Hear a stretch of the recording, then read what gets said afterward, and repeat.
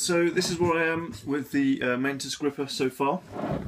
If you don't know what it is that I'm building here, look at the Facebook page, facebook.com/Mantis robot.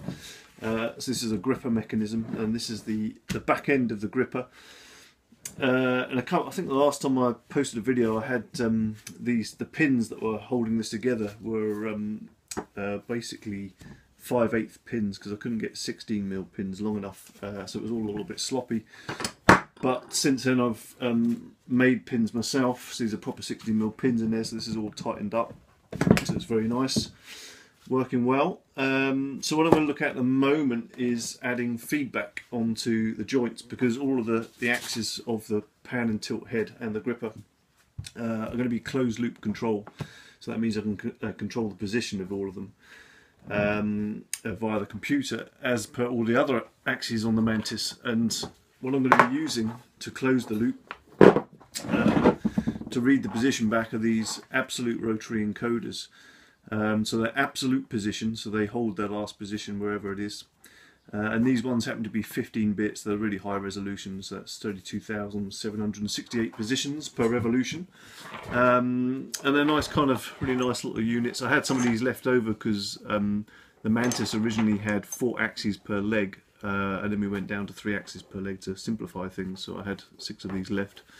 And you can see on the end there's a little coupling, it's called a Bellows Coupling or something similar, and then that just goes on there. There's another end to it on the other side where it attaches to the axes, and that what that allows to happen is misalignment of the 2 axes, so you don't damage the encoder, but it still transfers rotation.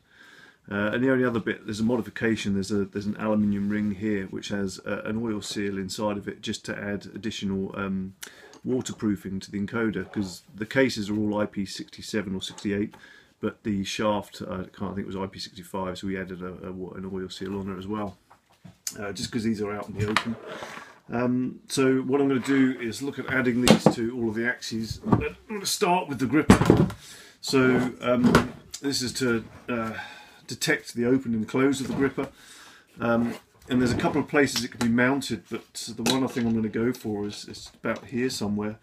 And what I've got is this steel plate already ready, which was laser cut, which takes the encoder like that, and I have to make a couple of standoffs to mount it off of the main plate here, and then the other end of the bellows coupling will come down onto the back end of this pin. And all I've done is bored the pin out and tapped it to M6, and then I'm going to glue in this cap head here, which happens to be a 10mm cap head. Sorry, it's a M6 cap head, but it's got a 10mm head on it, so it fits the bellows couplings perfectly. I'll find the other end of that in a minute and show you. But first I'm going to make up these spacers and see if it mounts up okay.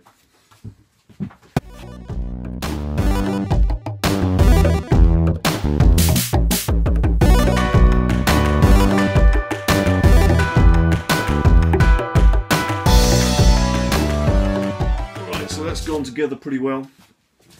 So I just made up these standoffs out of some 12mm aluminium tube, 1/2-inch tube, and they've just got 8mm bolts going down through the middle of them to hold it in place.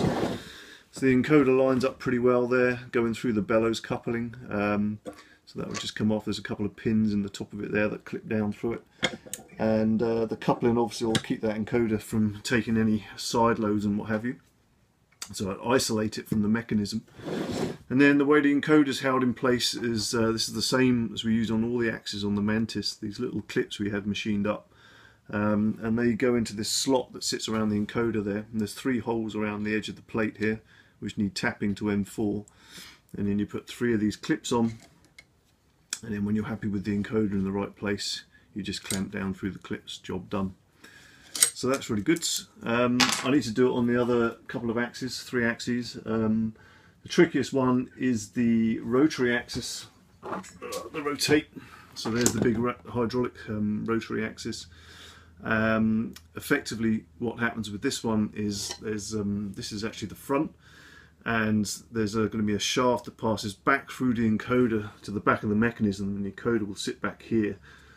So this will rotate up here, this bit stays still, and it'll rotate the shaft of the encoder. So that's going to be an interesting one to rig up. but that's what I'm on to next.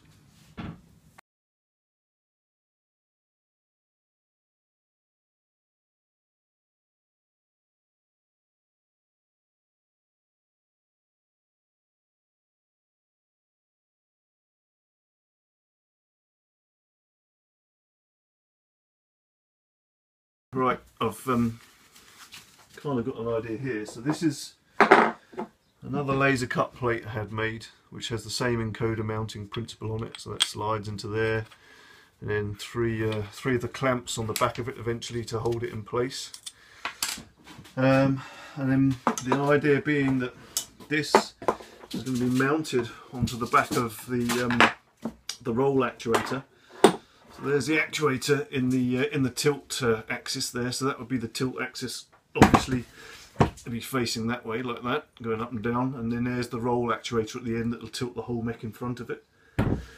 So that would bolt onto here. Now what I've got to do is, when I take this back off, I've got to countersink the other side so that I can bolt through to the standoffs on the encoder mount, because I can't put that on at the moment. I don't have my countersink drill here, but that will sit something like that. And then, like I was saying, so I made this shaft up here. I think it's going to be the right length. Basically that passes through from the front of the encoder off of the gripper head, and then attaches to the encoder like that, and the whole thing bolts through here. So you end up with this kind of shaft coming through the centre of the rotary axis. So I can kind of, might be able to see what that looks like. Inside the gripper here, on the top, on the underside of here, welded into there is a little 10mm collar clamp, and that clamps onto the other end of that plastic shaft effectively that runs through the rotary axis. So the idea being that goes onto there like so. It will be bolted in place, and then that shaft passes down through the collar clamp. And that doesn't want to go through there at the moment. I might need to maybe that's clamped up a little bit. Let's have a look. No, that's loose.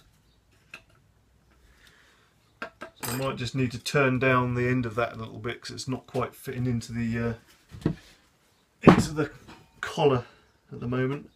Okay, no, it's what the problem is. It's not passing through the steel plate there, so I'll just buzz that back a little bit further, because this is slightly over 10mm, this shaft, so I've had to turn it down to fit the clamp anyway on the bellows coupling.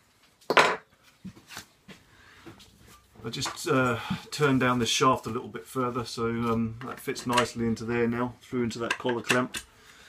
So this should roughly go together now. So that down there through like that. That should sit in there, and then that should go on the top. Let's put the bellows coupling back on.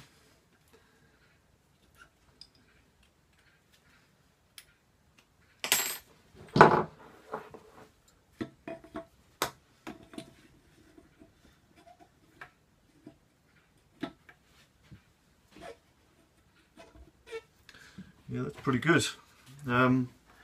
So basically that would lock off through here. There's a little clamp. It's a half collar split clamp in underneath there. So effectively when the rotary coupling moves, now the front to the whole of this axis turns with respect to this, and that passes that shaft through the middle and turns the back of the encoder. So yeah, that's pretty good. One last thing before I go.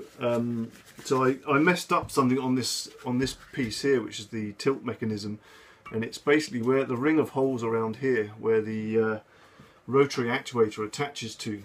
I didn't really check the drawing when I put them in, and the actuator, I just assumed they were lined up straight up from the clock, so you could plus or minus 90 from here on the actuator.